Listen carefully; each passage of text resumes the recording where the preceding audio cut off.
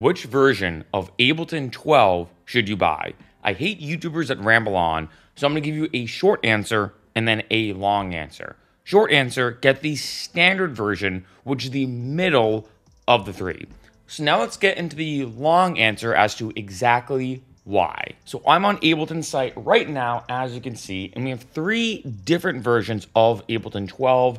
This is true for a lot of other versions of Ableton from 11, 10, the list goes on. You have Intro, Standard, and Suite. Now, like I said before, Standard is the main way to go, and I'll explain why, but this is the middle one, in the sense that these are all Ableton 12, but as you can imagine, the higher up you go, or to be more specific, the more money you spend, more features, packs, instruments, and a lot more. Here's the unfortunate thing. I'm going to be honest. Ableton 12 Standard is $439. That is a good amount of money, depending on your financial situation.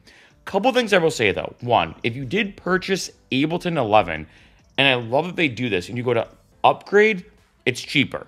Now, let's say if you've never bought Ableton ever, you do have to spend $439 out of pocket. But let's say you bought Ableton 11 Intro, Standard, or Suite, you can be able to be upgraded to Ableton 12 for way less money, depending on which version you bought of Ableton 11.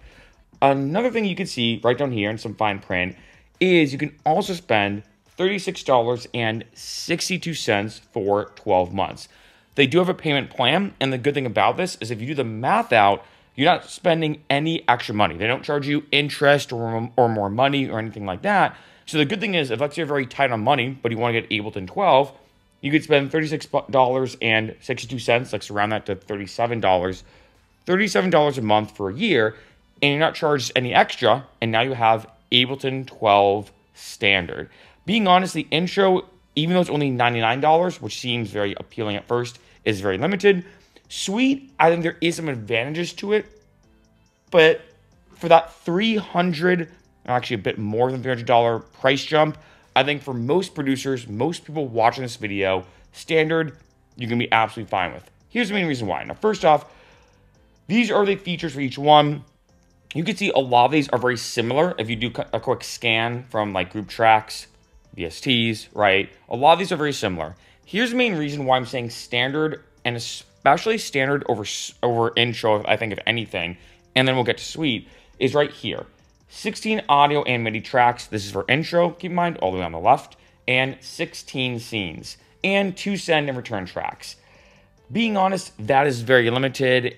I can't even imagine trying to produce with that, in the sense that I feel like I'd have to almost like, I don't know, maybe get creative. I mean, there's maybe some Ableton tricks you could probably use to get around this, but that's so limited that when trying to produce music, it's really gonna hold you back. And if anything, the best word I can use is it's gonna be very frustrating, right? And I know $99 seems very appealing because it's way cheaper. Of course, it's the cheapest option, and it is a pretty big jump if you look at it from $100 to $439, right?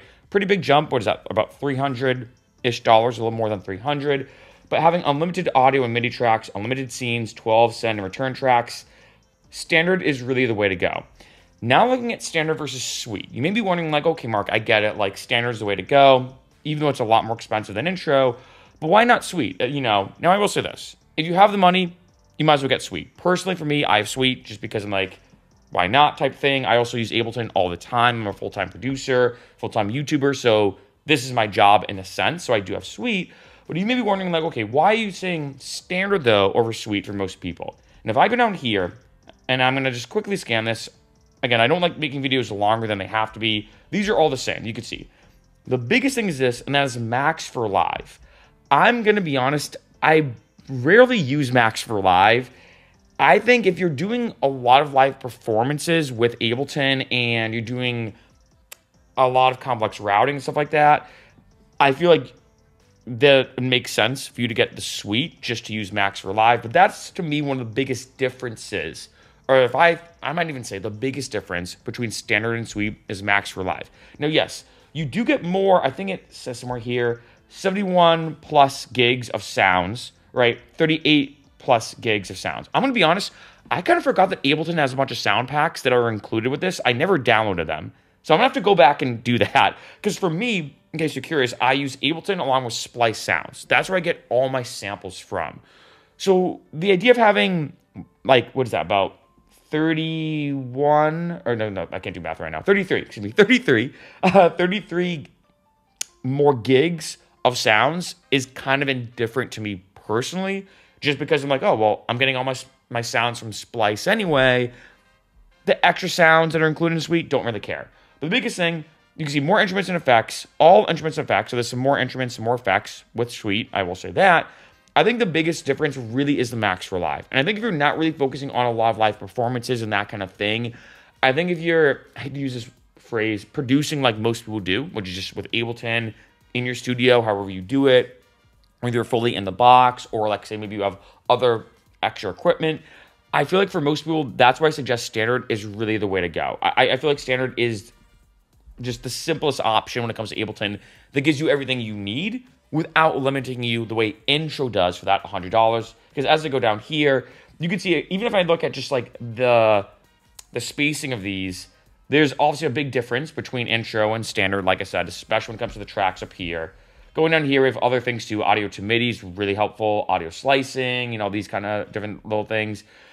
And then here, the biggest thing you'd see really, if you just kind of like just match them up in almost a visual sense, it's really Max for Live. A few more instruments and a few more sounds and that kind of thing. But overall, really what it comes down to, I think for most people, 90% of producers watching this, unless you're doing something very specific with Ableton, or let's say you're doing live performances, Standard all the way. And like I said earlier, if let's say money is very tight, you can do that payment plan. And that's a big thing I suggest to a lot of musicians, because you do want to purchase the software that you use. You do want to buy the software that you use to make music and produce music. And when it comes to Ableton, the good thing about their payment plan, like I said, and like I stressed a couple times already, is there's no interest. They're not charging you any extra money if you do all the math out. So spending $37 a month is 100% the way to go to get Ableton 12 Standard.